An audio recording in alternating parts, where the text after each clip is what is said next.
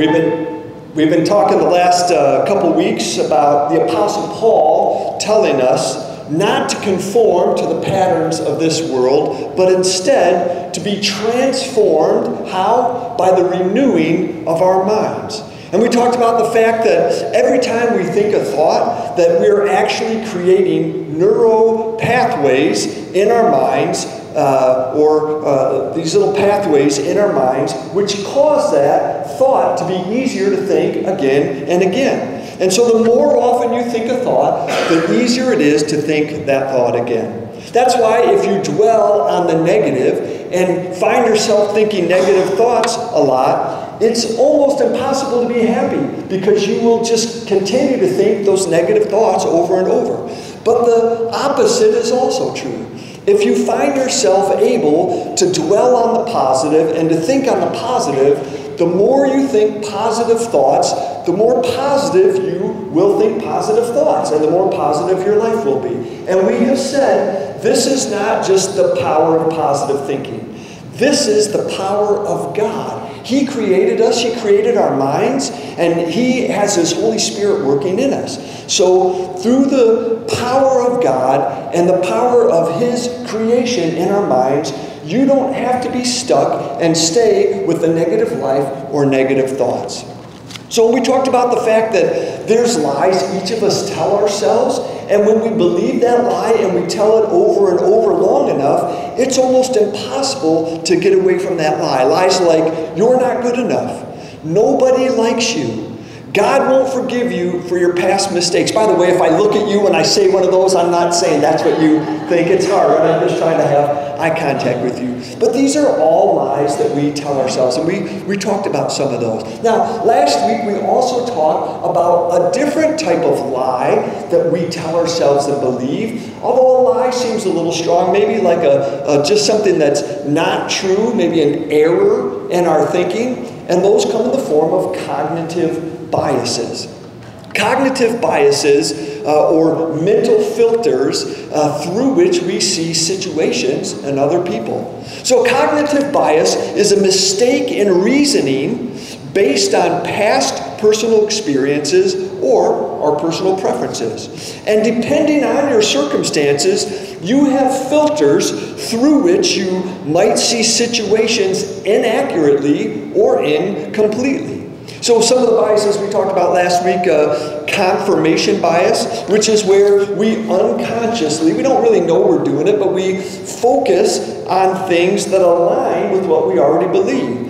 And we're more likely to listen to those who validate our beliefs that we already hold. So another one, the anchoring bias, is it's our tendency that the very first piece of information we hear about something, we tend to then hold on to that as an anchor, and then as other information comes in from different sources, we weigh it against that, but because that was the first thing we heard, somehow we tend to think that is the truth, or that's the most accurate piece of information. This other one, I like the name of it, I said the truthiness bias, and this is a tendency for us to believe a statement, either one, if it's just easy to kind of understand, or two, when we hear that same piece of information 3 or 4 different times, then all of a sudden we're like, oh, that's the truth. Well, I heard this person say it, and I heard it over here, so this must be true, even though that may be inaccurate. So here's the problems with our cognitive bias and mental filters.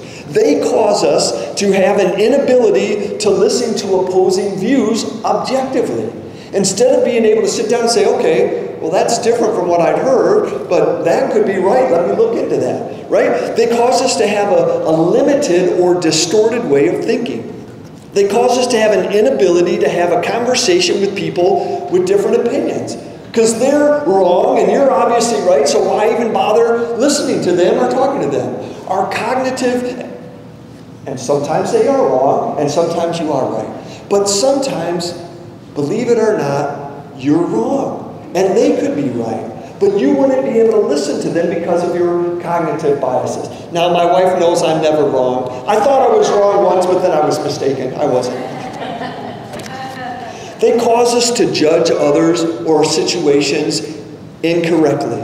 and to not consider new information, even when it's more accurate or true than the information that we have. So if you haven't watched the last couple of weeks, I encourage you to go out on our YouTube channel or go to our website, and there's a link there to it, and catch up to where we're at. So we talked about filters, mental filters, cognitive filters, but it's not only the filter that matters, it's also the frame. How we frame a situation or frame a person in our minds will greatly affect how we then see it or experience it. So our cognitive biases and the way we frame a situation oftentimes will determine how we perceive what is happening to us or around us. But the good news is that with God's help, through the power of His Holy Spirit working in our lives, and through some intentionality on our part, we can reframe the way we see people and reframe the way we see situations. Reframing is creating a different way of looking at a situation or relationship by changing its meaning to us. It's simply creating a different way of interpreting or looking at a situation or relationship by changing its meaning. So here's an example of that. Here's how you could reframe a day, right? Let's say you wake up and you determine ahead of time, you haven't even gotten up yet, you're laying there in bed and you start thinking to yourself, that thinking is the framing of your day. You think, oh, this is going to be a bad day. I'm still tired. I didn't get a good sleep last night, and I know that when I don't get a good night's sleep, the whole day is ruined. Right there, you're framing your day through that frame, right? If you continue on and you might tell yourself, this is going to be a hard day. I've got so much to do today. I'm never going to get it all done. I work with these people, they drive me crazy. I can't stand going into work. And I'm so overwhelmed, I'm so tired, life is hard. Why bother even trying?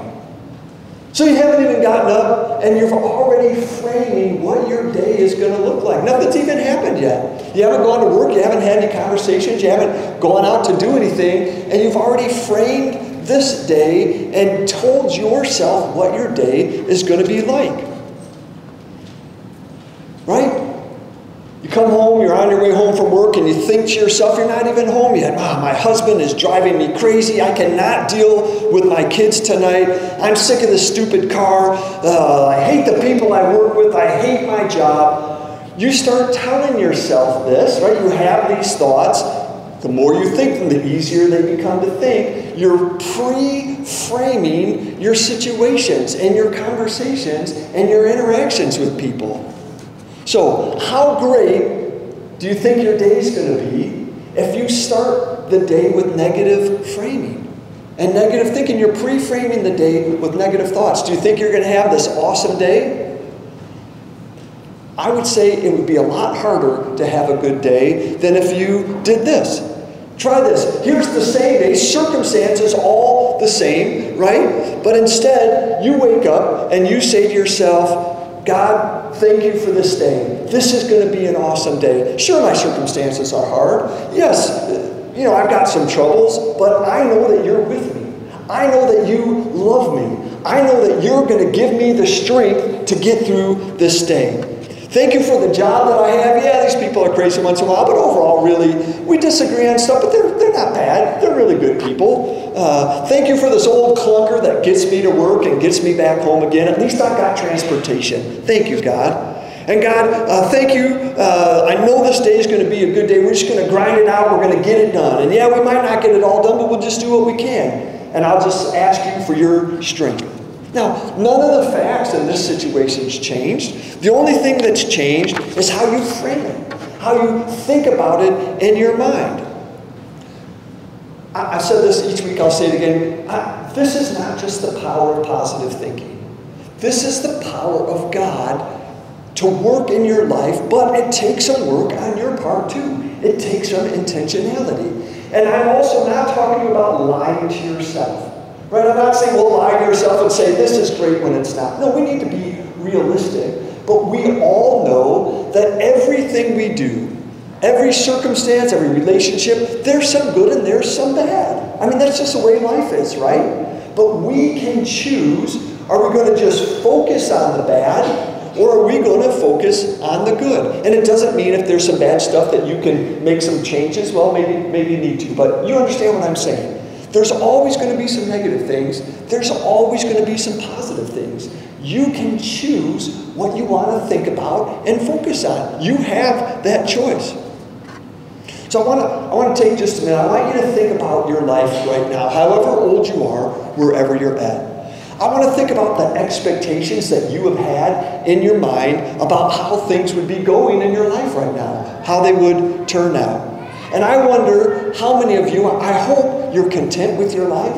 I hope with some ups and some downs, that you're at least still content and feel like, I've had a good life so far. But sometimes it's easy to look at where we're at and how things are in our life and wonder, how did I get here? This is the opposite of what I had hoped for. This is the opposite of what I had worked for. Maybe by this time you thought that you would be in a better place financially, or in a better place in your relationships.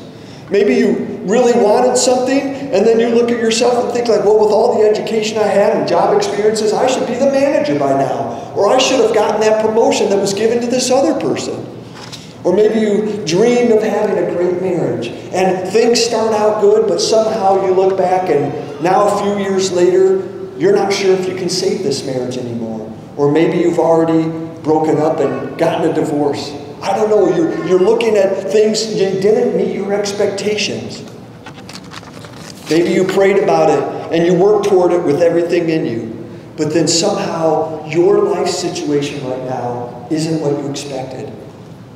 And you ask, why, God? Why did you let this happen to me? I did everything I could. I thought I was doing the best I can for you. Why am I in the circumstances I'm in? Well, if you think that, don't be too hard on yourself. You're not alone. Lots of people have found themselves not in the circumstances they wanted or that they thought they would be in. In fact, one person is the Apostle Paul. He knows exactly how you feel. And his story it's so incredible because he had a heart for God and all he wanted to do was serve God. Originally, he was persecuting the church, going after the Christians, having them thrown in jail and even some of them killed. But then when Jesus revealed himself to him on his way to Damascus and Paul became a Jesus follower, all he wanted to do from that point on was to go and tell people how much God loves them and about Jesus Christ, that he was in fact the Messiah. And here's Paul, he's going around doing God's work. He's planting churches in different countries and different cities. He's telling people about Jesus, and he's had some hardships, right? He was beaten, he was whipped, he was stoned and left for dead, he was shipwrecked. He kind of gives us a list of the hardships, but here he is, he keeps going, and one of his dreams in his church planting and preaching was always to go to Rome. Because Rome was the capital. Rome was the center of everything. And if he could get to Rome and preach the gospel there and start a church and think about all the converts, think about the changes that could happen throughout the empire if he could go to Rome and preach. And instead of going to Rome to preach, he did go to Rome. And he found himself a prisoner there. Instead of just preaching in a good church, here he is locked up on house arrest, waiting possible execution. He got the exact opposite of what he wanted. He got the exact opposite of what he had been hoping and dreaming for and working towards. He could have framed it towards the negative. He could have looked at it and said, hey, this life stinks. Following Jesus and God did not turn out the way I had hoped. And I gave God everything. I submitted everything to him. I gave him everything. And look at me now. Here I am, just chained to a guard waiting possible execution. Might as well give up. What's the point? Maybe God doesn't really exist after all. Maybe I just had a dream. He could have framed his life and thoughts that way, but he didn't. Instead, he reframed his circumstances. Circumstances didn't change. He reframed his thinking. And while he was still in chains, he wrote this: I want you to know, brothers and sisters, that what has happened to me has actually served to advance the gospel. As a result, it has become clear throughout the whole palace guard and to everyone else that I am in chains for Christ. Paul says, even though it looks like I am in bad shape, and physically he was, that didn't change. Even though it looks like I'm in bad shape, when I reframe it, when I see it clearly for what it is, I'm actually in chains for Christ. Paul was locked to a Roman guard, and every 8 hours he got a new one. There was a changing of the guard. And Paul framed his circumstances and his perception of his situation. And like this, he said, I'm getting to preach to a captive audience. And I get a new influential person from the guard, the royal guard, every 8 hours who has to sit there and listen to my 8-hour sermon on how good Jesus has been to me. Who do you think the real prisoner was? Paul continues, and because of my chains, most of the brothers and sisters have become even more confident in the Lord and dare all the more to proclaim the gospel without fear. So guess what, he says? It looks bad. It looks bad if you look at it from one way, but if you look at it from a different way, I'm in chains proclaiming the gospel even more boldly here without fear. And others have seen and heard what happened to me, and now they're also proclaiming the gospel even more boldly. It's not the facts that were different. It's how you frame it. It's not the facts. It's the frame. And God has given us help so that we can reframe our thoughts and renew our mind. And even in the midst of difficult circumstances, we can have the joy-filled life that God wants us to have. You can have a life with joy and peace, the life Jesus came so that you could have, regardless of your circumstances. God has given us help so that we can reframe our thoughts and have our minds renewed. But this process of reframing and renewal doesn't happen overnight. It takes time.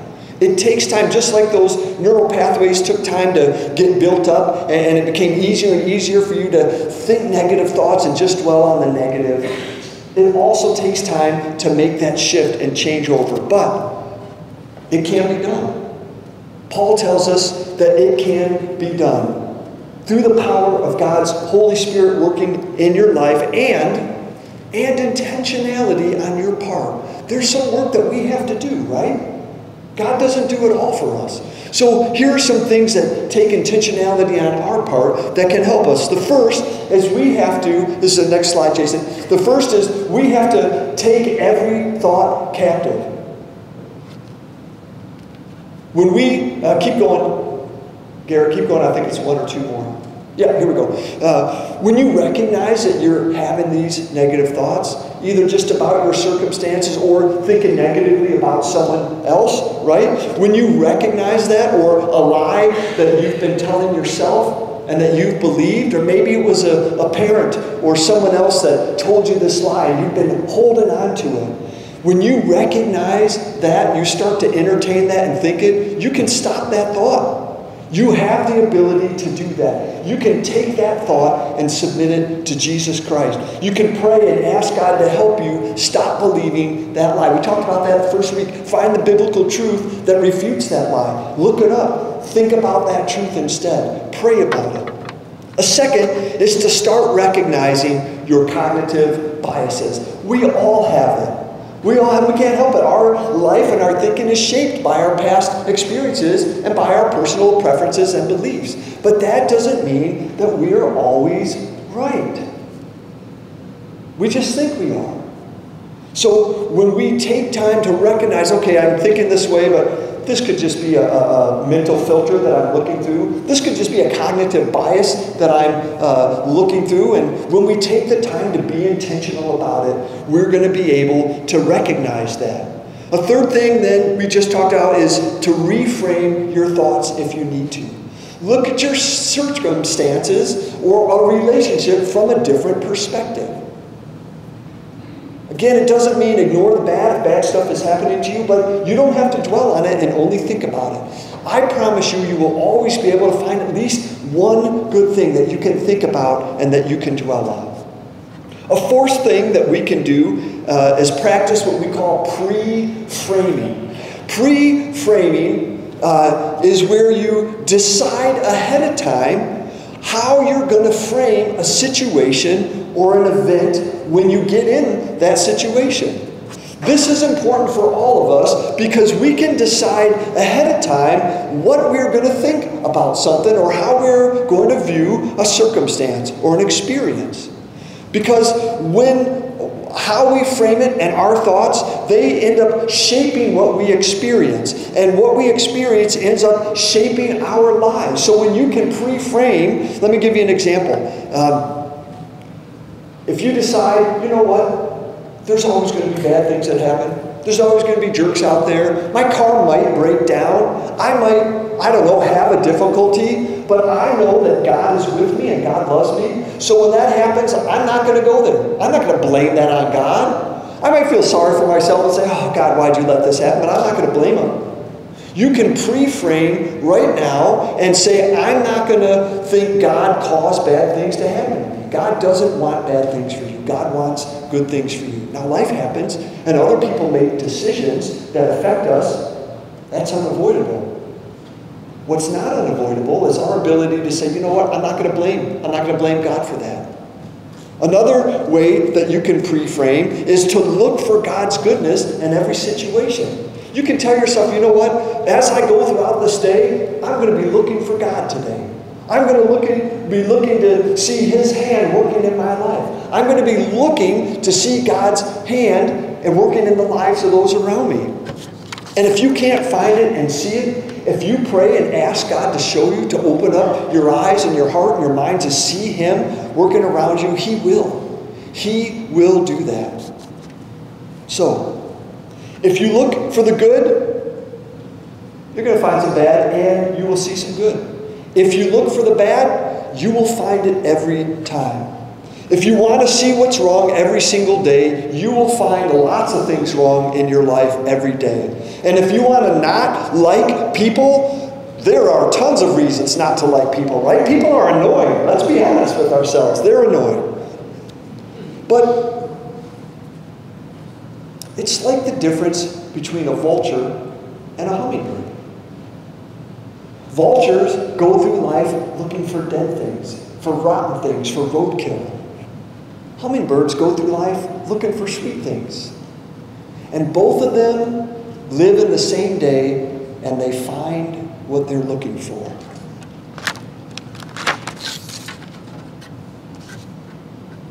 All right.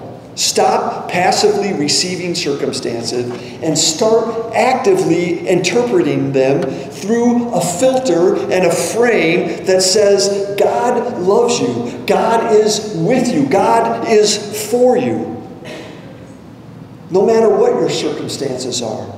And this is important. We're not interpreting the goodness of God through our circumstances and what happens to us. Rather, we interpret our circumstances through God's goodness. You understand the difference? God isn't good or bad depending on if something bad is happening in your life at the moment. God is good regardless of what's happening in your life. And God wants good things for you. Please pray with me. Father, we ask that by the power of your word and the presence of your Holy Spirit in our life, that you would renew our minds with truth. Help us to demolish every stronghold and every argument, every pretension in our minds that sets itself up against the knowledge of the truth that you love us, the truth that you are for us, the truth that you have accepted us and you forgive us for our sins and our mistakes. Help us to accept the truth that maybe we're not always right and that there are different perspectives. Help us not to hold on to our cognitive biases. Help us to be able to reframe our lives so that we can look at things and look at others the way you see them. Renew our minds, Father, we pray. In Jesus' name, amen.